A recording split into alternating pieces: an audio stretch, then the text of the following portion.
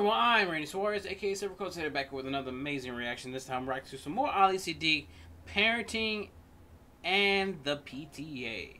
Now, I never understood the PTA to a certain extent. Well, because I never really gave my mom or my dad slip for the PTA or anything, because one of them was too busy, the other one was pretty crazy. So bringing that together didn't make any sense to me at the time. But hey. But I'm curious on what Ali is going to talk about for this one. So if y'all like any of this content, please like, comment, and subscribe to my channel. Like, comment, and subscribe to Ali Siddiq. I will leave the original link to this video down below in the description. Watch it uninterrupted. Also link to my Savage Dad reaction playlist, because I've been reacting to Savage Dad lately. So you can just click on that playlist link down below in the description. Also, I will link to my social medias. You can follow me on Twitter, Instagram, and TikTok. I again will link them down below. Sorry, I caught a freaking mosquito for some reason. One got in the house. Also, I'll link my Cash App if you feel gracious enough to donate $5, $10, $15. That's fine. You don't. That's fine as well. Same thing with Super Things, but by donating, liking, commenting, and subscribing, and even sharing, it lets me know y'all really rock with the reaction content, rock with the channel, and rock with your boy. But further ado, buckle up and. All right, we're here with some more Ali Siddiq, parenting, and the PTA. Let's go. What I am is this. This is what I do know that I am, what I'm very proud of. I'm one of the greatest things on earth. I am a father. One of the greatest inventions. I am a father. I am a good and bad father. Sometimes things go my way, sometimes they don't. If you my child, nothing's gonna go your way when it comes to me. Now, I'm the type of father that some children will want. I don't spank my children. And I'm not saying that spanking is wrong. I'm not saying that. Because spanking isn't wrong until it gets out of control, but at the same time, if you're an older parent spanking your kids and they outrun you, give up. Either you catch them off guard, which is going to be a rare occasion, or you some type of ninja. But as a regular parent, you may want to give up. If you're in your, I'll put it this way, if you're in your 50s trying to spank a 4-year-old and the 4-year-old outruns you, you need to do something different. Spanking is what young parents do. That's how you express yourself to your child, let them know that they're doing something wrong. I'm an older parent, and I know information that you can hurt yourself trying to spank your child. Your back can go out. You can tear your rotator cuff. So I just step. The last thing you want to do is when you swing the belt, or you and go, and like, I can't do it. Even if you switch to the other arm, it's gonna hurt, because when she swing with the other arm, it's gonna swing this one too. Away from it, you know, for my own benefit. I remember when my oldest boy was, the last time I spanked him, he was 13. He's 27 now. I spanked him at 13. That was it. And I went for him, and he was way faster than I thought. I went for him, and that boy moved. And I'm like, why is this belt still going? What's up with this belt? The belt come around and wrap me around my back. I said, oh shit, never again. I done Kunta Kinte myself. I'm not doing this. Yeah. Yeah. I'm not spanking them children. So what I did, I came up with a different method. I am what you call an embarrasser. I embarrass my children. Yeah, you. So it's like I keep saying to people, it could mess with, if in this new version of discipline, it can mess with your kids psychologically, but enough to know that they learn this lesson. I think you're good. You don't need to take it too far. You need to take it far enough to know they get the point and they stay on point. Do something. I'm showing up. You don't know how I'm showing up. It don't matter to me how I show up. This is about you. My daughter, my oldest daughter, when she was in class, she was in school, I get a phone call from the teacher. He said, your daughter is that school being disruptive. And I said, say it ain't so.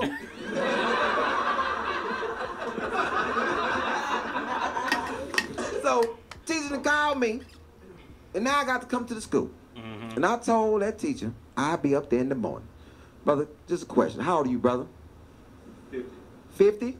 So you remember Isaiah Thomas when he played for the Detroit Pistons? Do y'all know who Isaiah Thomas is? Yeah. Isaiah Thomas played for the Detroit Pistons. Do you remember the outfit, though? Little shorts. Little shorts. Long socks. Jersey tucked in. 8:30 in the morning. I show up to my daughter's school. Right in the classroom.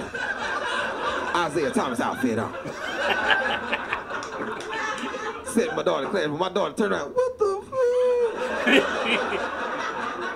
And I'm in the classroom doing dumb shit. I'm in there doing this. When I had my wallet in my sock too. The wallet in the sock, no. Not the wallet in the sock too? Oh, Lord. Do you know how embarrassed my daughter was when I was in the lunchroom stretching? Oh! And one of my balls fell out? Yeah, you can't lay that down in the middle school. No. And what's crazy is, when you in school, it's always one child that's seen everything. And he keeps it going. One little white boy named Travis. He was in my daughter's class, and every year, Travis would tell all the kids, you see that girl right there? Her father came up here. And his balls fell out in the cafeteria. At that point, Travis and I are going to have some exchanges. I still remember, and this does not make this right, what I'm about to say. What this parent did does not make it right, but it does set an example. I give the parent this. Now, back in when I was in 3rd grade, this kid was acting so bad, like he had no home training. Like, he was cursing at the teachers, telling the teacher and several teachers to go F themselves, spitting on kids, actually kidney punching kids too as well. Like, kids, like, as in he was punching guys and gals. And one time, because it only took one, he overstepped his boundaries. I don't know what took them long for the parents to call the teacher called his parents. Oh, she showed up there. His mom tore his behind up in front of everybody. Excuse me, yeah, in front of everybody. Tore his bad butt up. And he's like, okay, mama, I get it. Ah, that. Because I won't do it anymore. And it's like we watching it. I know it plays slow motion from him when it comes to pain. It felt slow. For us, it was an instant 3 minutes of him just getting his butt whooped. And her shouting, if I have to come back up here again, I'm tearing your butt even more than this. And she walked up, and he was shaking. He went back, sit down at his desk, and apologized to the teacher, and just sit there crying. I'm like, damn. I mean, when it comes to certain things, yeah, was that too far? Maybe, but at the same time, he was a bad little bastard. The best way I can put it. Let me tell you why I'm like this. Because at the time, I was the president of the PTA. And you at school acting crazy, and the president is your father? But let me tell you, I know it seems strange to people, a black man being the president of the PTA, because this is definitely a white woman-dominated sport. Dominated by white women. I think I was the first president in the last 200 years of the PTA. So, let me tell you how I become the president. Have you ever been in a conversation with a person and you didn't know that you was in the conversation? They just start talking to you. I'm in the Yes. I experienced that last night at the bar. Well, my friend experienced it last night in the bar while we were discussing some stuff. And the person like, yeah, what's up, man? Gave him the dab and dab. And I'm like, okay, where the fuck you came from? But, yeah. PTA meeting. First meeting, you know, minding my own business, just sitting down, watching everything go on. Lady up there talking. Old white guy sits down next to me and says, I'm tired of hearing her goddamn voice.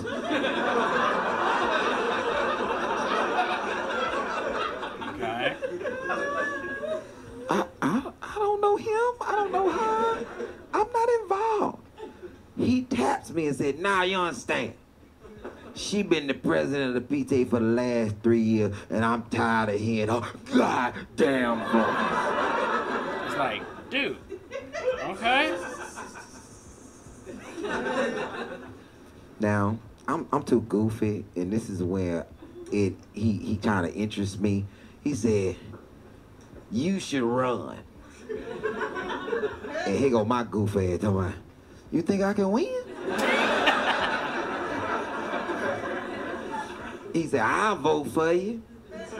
Now, I done signed up to run for president of the PTA. Leaving, the lady name is Mrs. Smith.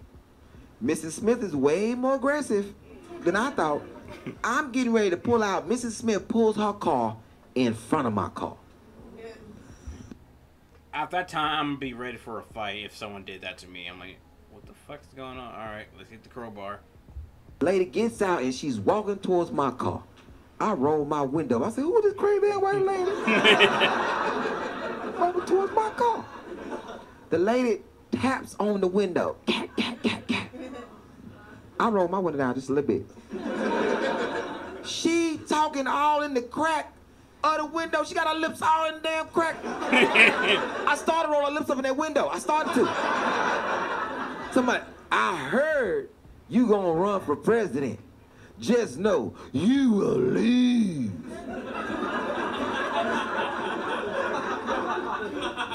Now, I'm gonna say something, but my baby's in the car, and I don't want to talk crazy in front of my baby, so I get out. Mm-hmm. I say, hold on, Mrs. Smith.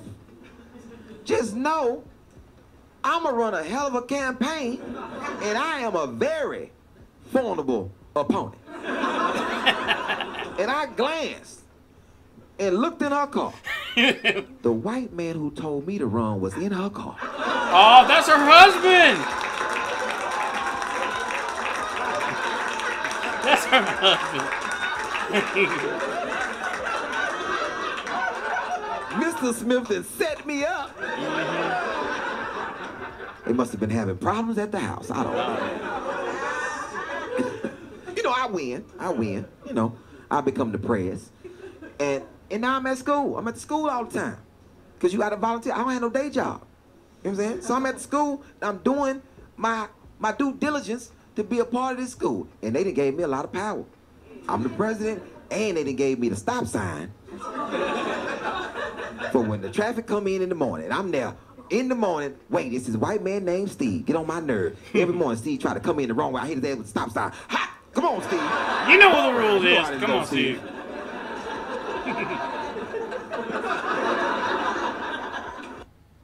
Oh, yeah. Oh, man. Yep. That's one thing I probably would never look forward to when I ever have a kid. Is the whole PTA thing. I'm like, why the fuck am I here? Probably gonna send my fiance there, and I'm like, I ain't gonna deal with this. Because if I ever go to, okay, I've been to one school meeting, and that's with my sister, with my nieces, well, one of my nieces, and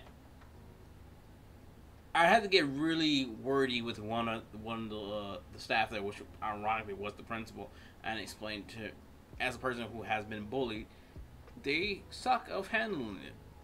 And I voiced that, so. But anyway, if you like any of this content, please like, comment, and subscribe to my channel. Like, comment, and subscribe to Ali Siddiq. I will leave the original link to this video down below in the description, so you can watch uninterrupted. And y'all have any crazy PTA stories y'all like to share? Please let me know in the comments down below. And Yeah. Like crazy ones, like personal and or something that happens from a friend or with a family member. Just let me know in the comments down below. But till next time, please take care of yourself, stay hydrated, stay safe, stay warm.